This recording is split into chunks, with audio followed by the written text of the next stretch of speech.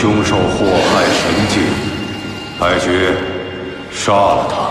祖神，我怕。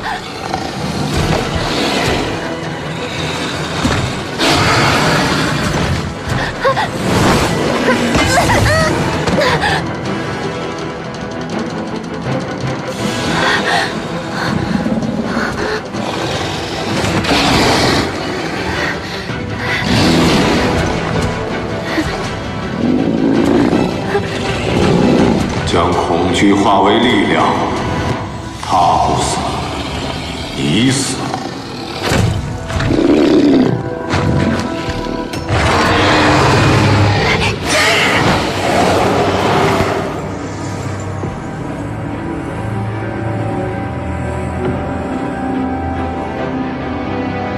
今日神尊威风凛凛，灭了魔族9部。不过这一仗打得极是惨烈，估计咱们的白绝真神也都神力受损。白绝真神神力高深，他可是咱们神界的战神，就这点神力，对于他来说根本算不了什么。也是，像他这般冷心冷情、高高在上的性子，也难怪咱们神尊没有朋友呢。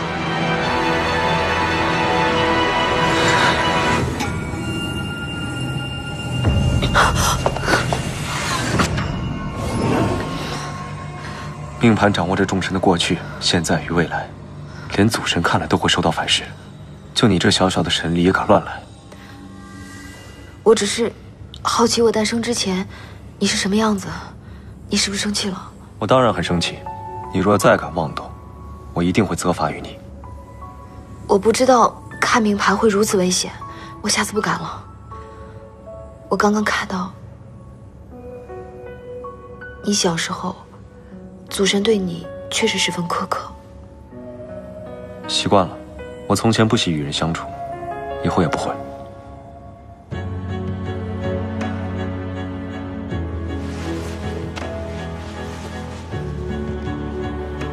你做什么？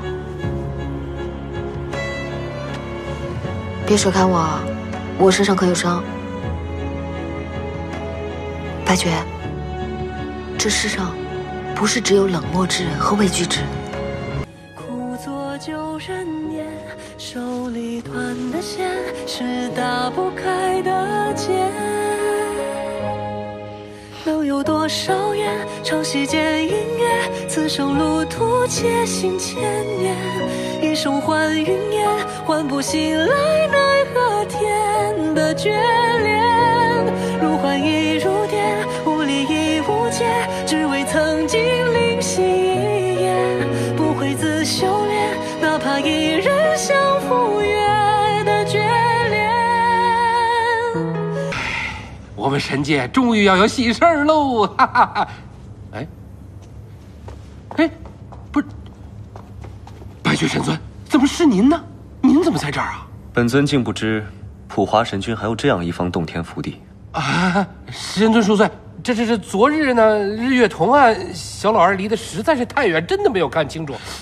那这么说，昨日进到密室的是您？那一起跟您进去的女君？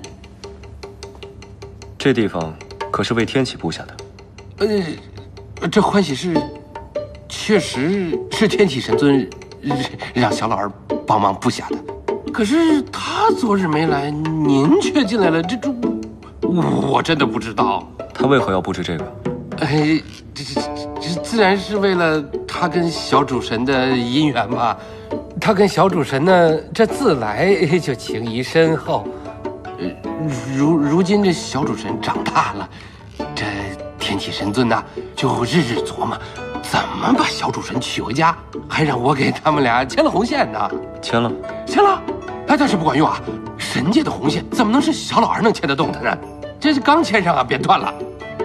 那奇怪啊，昨日那番动乱，难道小老儿连小主神都看错了？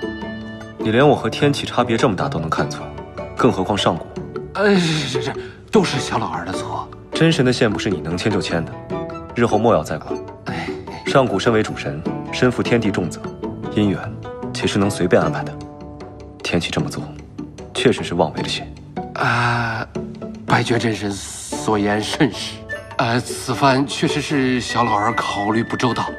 小老儿保证，从今以后呢，绝对不会给小主神安排半丝姻缘，管教他过10万年。白绝神尊，那昨日什么都没有发生。哎呀，这小老儿真的是老了，已经糊涂了。昨日宴会结束以后，这小老儿就早早的回洞里休息了，对吧？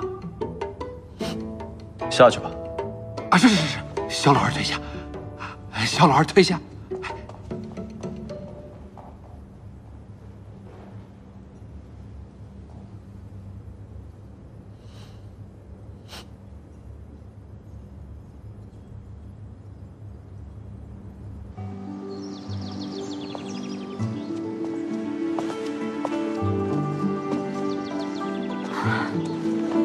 方才我没做梦吧？不是在做梦，白绝真神真的抱着一个女君。天哪！那女君是谁呀？不知道。祖神在上，咱们神界又出大八卦了。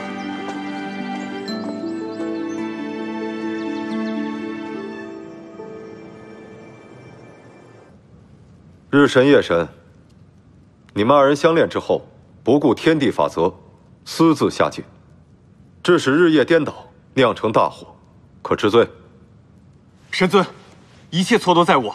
昨日是我强行带日神下界，才会犯下弥天大错。神尊要打要罚，巡夜愿一力承担，还请神尊不要责怪朝日。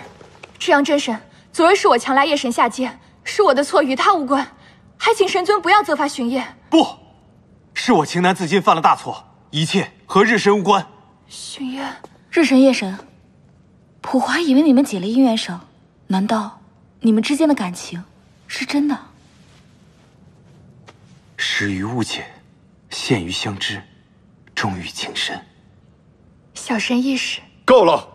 纵使你们2个有说破天的道理，错了就是错了，本尊定要重罚。神尊喜欢一个人，何错之有？